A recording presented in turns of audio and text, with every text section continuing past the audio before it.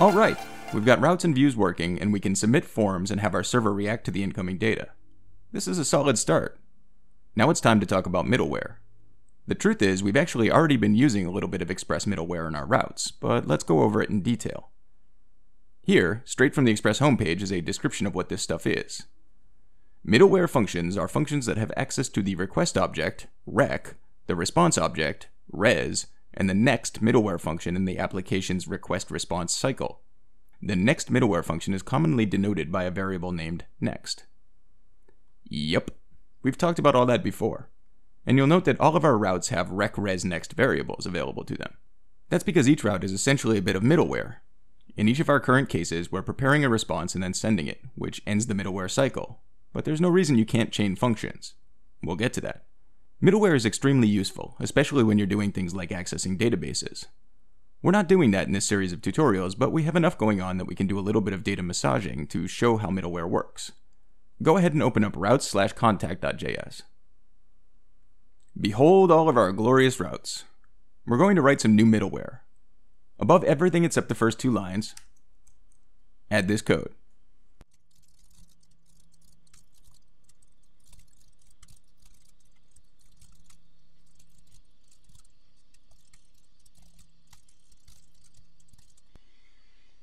So, this is pretty goofy middleware, but it gets the point across. For this particular function, instead of router.get or router.post, we're using router.use, which means it'll be triggered by any HTTP request regardless of type. Because we're not providing any path to the function, the router will apply this middleware to every HTTP request to /contact. Note, it's important that this is at the top. Express middleware, including the routes, runs sequentially. If you move the GET request to / above this middleware, for example, and then refresh /contact in your browser, you won't get the not a post console log. Let's actually take a look and see this in operation. Save this file, bring up a terminal,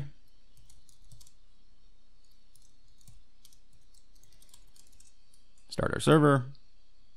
Oh, I'm actually already running the server in another window. I'm going to kill that. And there we go. Refresh this, it's still working, everything's exciting. Now when we go to /contact, we can see not a post in our window. And if we post something,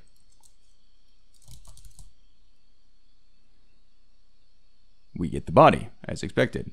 And then we get another not a post because we've been forwarded to the thanks page. Cool. That next call is also really important. Without it, Express doesn't know to keep on falling down the chain, and it'll just sit there having console logged something without moving on to actually rendering any views or executing any other pieces of middleware. Let's add a second bit of middleware, which we'll only use when there's a post to /. We can put this below the get to index, but above our existing post to index. Right here. We're going to use it to slightly modify our request object before moving on to the next middleware. Here's the code.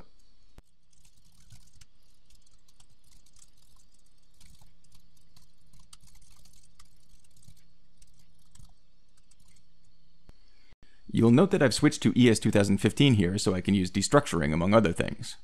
That's fine. Express and Node are compatible with newer JavaScript features. You'll also note, I hope, that we're attaching a new property to our rec object.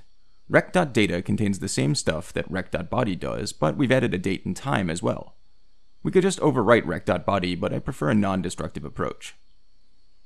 So great, we've got rec.data. Now we need to do something with it. We're going to modify the next router, the one that generates the query string. Since it's next in line and it's also set to respond to /, it'll be the next function that runs when next is called. It'll also be the last function that runs since it sends a response. Here's how we're changing the code.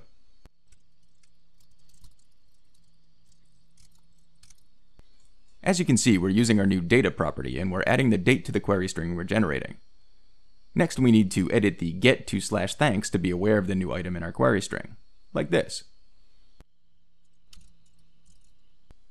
Cool. Now we're passing everything we need to pass to our view. Last thing we need to do is edit that view to display it, so save this file and open up /views/thanks.js. Sorry, thanks.ejs. Below the your message was received paragraph, add this code. That's it. Save the file. Head for localhost 3000/contact again.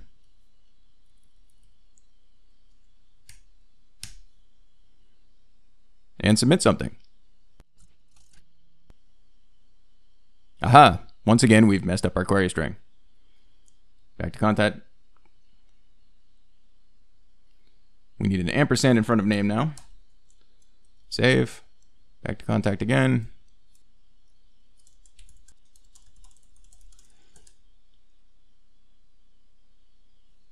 And there we go.